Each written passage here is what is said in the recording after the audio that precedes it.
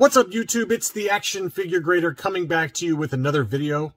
How big is the collecting market? How big is the toy market? And as my age group starts to kind of get closer to being dead, are any of these toys going to be collected by future generations? These are all stupid questions that have been rattling around in my brain. So I decided to do some research, and I thought I would share with you what I found. And some of the data is actually pretty interesting. Hopefully this is engaging and you like it. If you don't, I'm sorry, but I just thought you'd find it as fascinating as I did, looking at some of the different numbers out there for toys and games, for collectors, for vintage toys. And there's quite a bit of data that's actually pretty readily available. And before I begin any further, I want to say a couple things. First, if you're new to the channel, welcome. I try to kind of mix things up occasionally. I mainly cover prices for vintage Star Wars stuff, whether it's toys or comic books, things like that. I also cover the vintage collection, which is a modern toy line. But occasionally I veer off into kind of weird topics like this. And so if you're new, welcome. Please consider subscribing. And to my existing subscribers and my Patreon supporters, thanks so much for the channel support. Be sure to leave a like if you like this kind of information. So I decided to kind of dig in, and I found a few kind of really good, interesting websites. A lot of this stuff is you have to pay for it for the full report, and they just give you just enough to kind of tease you to try to entice you to buy the reports. I didn't buy any reports, but I did find some free information that I thought was kind of interesting. So let's start off with Mordor Intelligence. They're kind of like a research group, and they did a study apparently that talks about the toy market and how big the toy market is. The study period is 2016 to 2021 with projections to 2026. So they're kind of taking a look at what's going to happen over the next 5 years as of the making of this research paper, which was last year. The fastest growing market is Asia Pacific, and we'll talk about that in a little bit. I was surprised to hear that. I would have guessed Europe, but the more I thought about it, I was like, well, China's kind of a still developing country, and they're growing so much, and they're a big market, so I can see that. So I can understand why the fastest growing market is the Asia Pacific region. The largest market is North America. No surprise there. North America encompasses Canada and the US, and that's where the majority of toy spending is. The compound annual growth rate, CAGR, that was an interesting statistic. From 2020 to 2025, they're expecting a compound annual growth rate of 9.91% in the toys and games category. Now, what does the toys and games category include? It's a little bit kind of gray in terms of what some of these articles cover in terms of the industry. So keep that in mind, is that toys are one thing, games, video games, board games are another thing. So some of this data, it's kind of incorporating separate industries in my mind. I consider board games and video games to be two separate industries away from toys. But a lot of this data may incorporate those numbers. But no matter how you slice it, a 9.91% compound annual growth rate is pretty fast for what I consider to be a fairly mature industry. Usually with mature industries, you might see 3 to 4% growth annually, but close to 10% growth is a pretty fast-moving, fast-growing market.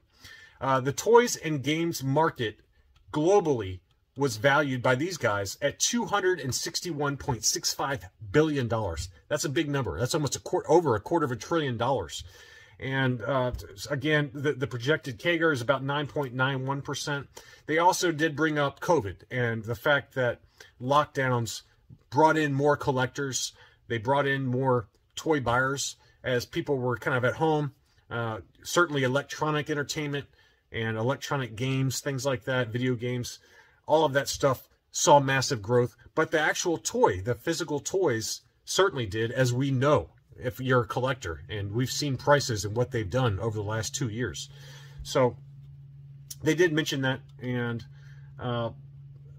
anything else, you know, they did say key market trends, the influence of technology is promoting video games. Big surprise there. And also, you know, technology has improved so much. Think about where we were when I was a kid, when I was in high school. We had the Super Nintendo, or the Nintendo proper, when I was even younger. and what you can now do on your phone versus what required an actual entertainment console. So as technology has improved and graphics and special effects and online connectivity, all that stuff has improved over the last 20 to 30 years and has made the video game industry what it is today. And so you can see how fast the growth is in the toys and games market.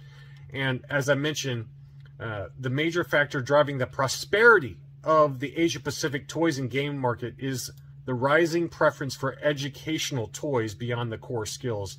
I argue that educational toys, while certainly are a factor, I think it's more fun games, you know, all the different games that my kids play, like Roblox and things like that.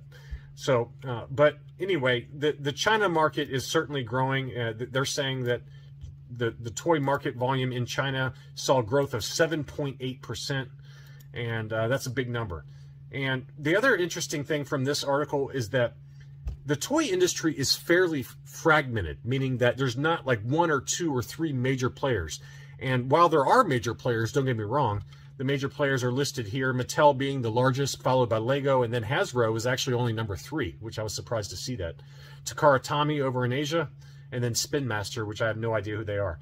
But it shows where they kind of project global toys and the global toys and games market, and they're saying it's fairly fragmented and that there's a lot of different players and that it's still not that consolidated relative to other industries, which I was a little bit surprised by.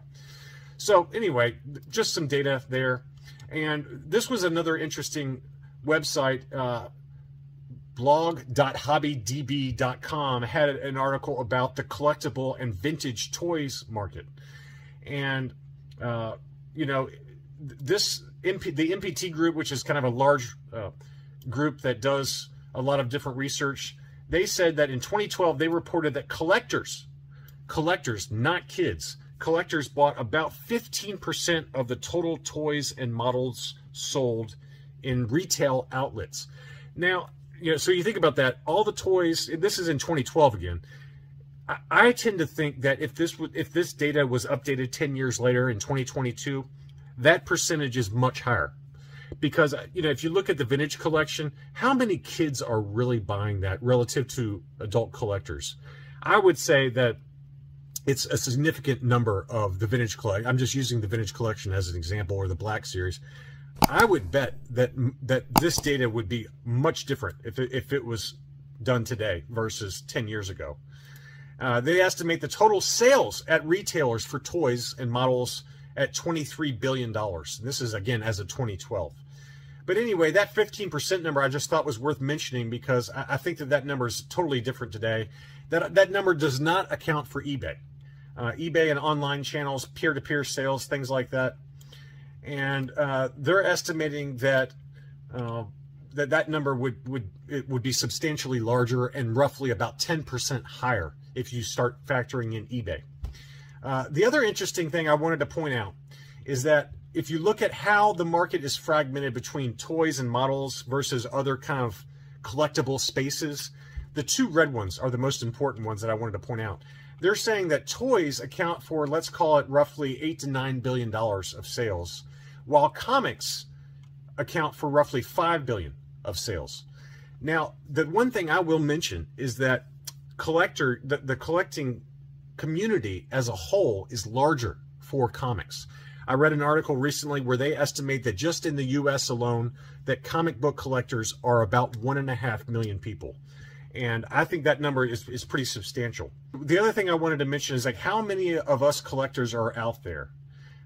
This guy ran some calculations. These are all kind of like back of the envelope type calculations, so take them for what they were. But they're saying that he's estimating that the number of collectors worldwide are estimated to be 75 million people. That's worldwide. And in one of the reports from October 2000, they're estimated that 42.9 million households, or roughly 42% of households, report that someone in their household collects something. With an average of 1.7 individual collectors living in each household, the number of U.S. collectors is estimated to be 72.9 million people, or about 35% of the U.S. population. So again, that's another pretty interesting statistic, and that's for across all age groups. And so my question to you guys being Star Wars collectors, whether you collect modern or vintage, and you start to think about getting rid of your collection, is that number going to shrink as more and more kids don't really play with toys? More and more kids are stuck on their iPads and on their phones, and they're not as interested in action figures or comic books, hard comic books versus digital. I do think it would be interesting to know what you guys think as to whether the collecting base of people will change as my generation starts to die off. I tend to think that that the collecting base, at least in the U.S., will shrink, and probably worldwide as well.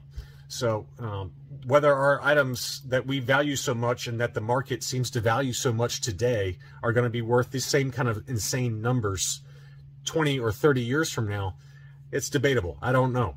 And it's just kind of something fun to kind of think about. But these massive numbers of collectors, I think, are pretty interesting. And the fact, going back to the comic book versus action figure collecting market, again, the number that I was quoted from a different article I read that I forgot to pull up for this video was 1.5 million people in the U.S. alone collect comic books. I don't think it's nearly that high for action figures. And maybe I'm wrong. Maybe my number is low, but I think that maybe the comic book market is smaller dollar-wise, as we saw in that chart.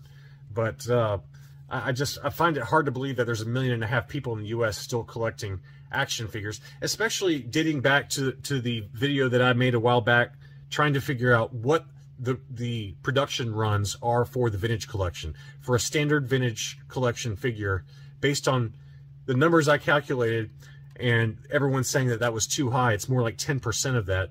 The average number I came up with after speaking with collectors and with people in the toy distribution business, they said that per character, it's roughly 40,000 units worldwide for certain characters, for each wave of figures.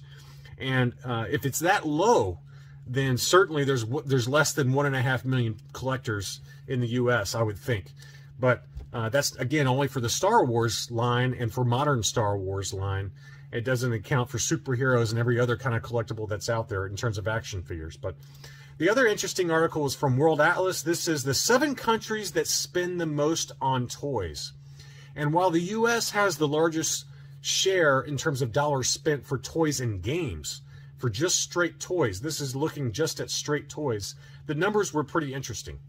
And while you would think that the U.S.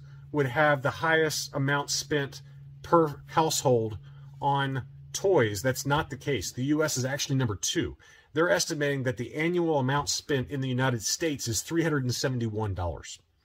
The United Kingdom comes in first at $438. Now, is the U.S. a much larger market? Of course. It's a 300 and whatever it is, 50 million people versus the United Kingdom, which is much smaller.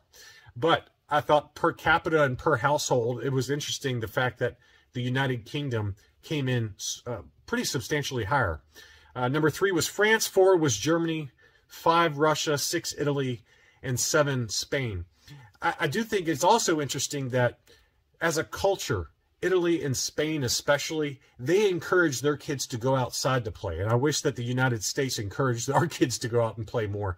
And it's a constant struggle, at least in my household, to get my kids off of electronics and out there doing sports and coming up with more imaginary physical type games outside with friends. So that's a struggle in the current generation because of how good technology is now and how interconnected we all are. But Italy and Spain, their culture really emphasizes getting outside.